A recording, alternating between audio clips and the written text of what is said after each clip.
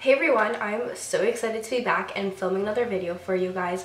I've honestly missed it so much, and I know I've been taking a lot of hiatuses, but honestly school has kept me so busy. If you guys want any updates on that, let me know. I'm not sure if anyone even cares. So yeah, so today I decided to do a video on my clip-in extensions that I got and just showing you guys tips and tricks for how I put them in, especially for shorter hair, because with shorter hair they can be quite difficult to kind of blend in and make it work. So I've actually been doing this since my hair was about here, maybe like around my shoulder length. So this will definitely work if you have shorter hair than mine, and of course if you have longer hair it should work as well. These are my extensions. They're the lightest shade from Foxy locks. They look a little bit off color, but that's just because they're more bathed in light than my hair is right now, but it's basically the same color as my hair, as you can see. So this is actually only about half of the wefts it comes with, just a little over half. I bought one of the longer sets. These are 22 inches, and it came with a lot of wefts, which I don't really need all of them. Sometimes if I want more volume, I'll put them in. So these are pre-curled. If you guys want a tutorial on that, I can definitely do that too. Oh, and also one thing I wanted to mention was I actually did get these cut at my hairdresser. So she basically put them in and then cut them so they kind of blended in a bit more. I would definitely recommend doing that if you have shorter hair, because it really does help to blend it in. I'll show you more closely how they're cut when I'm actually putting them in. I'm just gonna switch over to the bathroom view now so I can put them in for you guys, and yeah.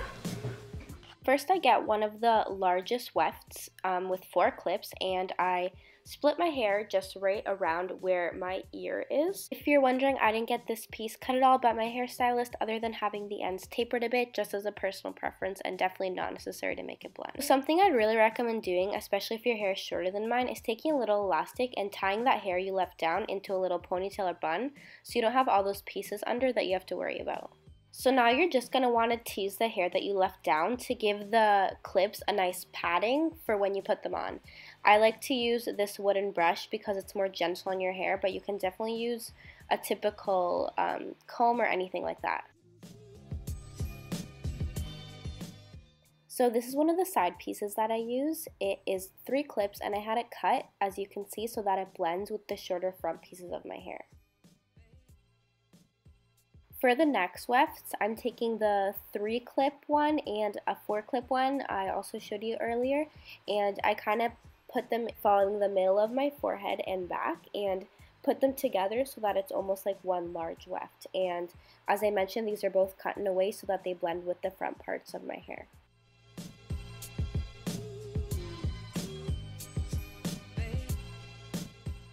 For the 2 remaining 1 clip wefts, I like to put these as high as I can on my scalp so that the clips still don't show. So these 2 wefts are also actually included in the cutting of my hair, so they are also cut at a little bit of an angle, so I just have to check which one is on which side.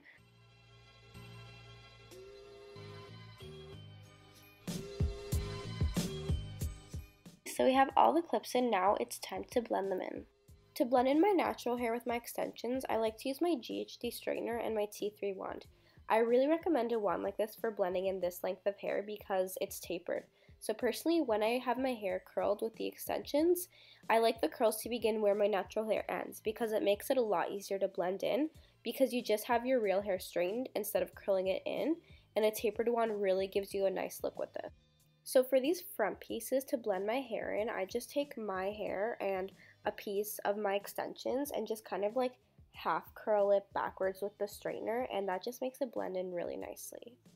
If you did that trick I mentioned earlier where you tied your bottom hair back, then you don't have to worry too much about this, but if you didn't, like I decided not to, you're gonna have to try to blend in these pieces at the very bottom.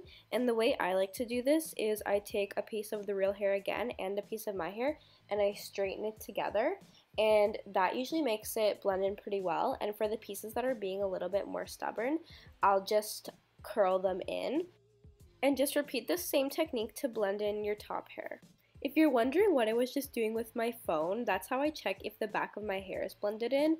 I open up the camera and then I zoom in so I can see the back of my hair.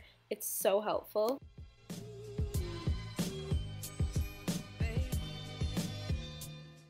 So here's pretty much the final product. Sometimes the front pieces bother me, so I'll clip them back like this, and it gives it a cute look on top of being really useful for not having to blend in as much hair at the top.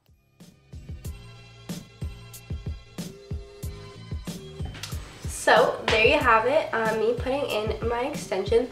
Hopefully that helped you guys a bit. By no means am I an expert at this. I don't wear them every day, but I feel like I've learned a lot since the first time I put them on, like always trying new things. If you guys have any more questions, any more extension videos, or any videos at all you want me to make, just let me know in the comments. Thank you for watching. Bye.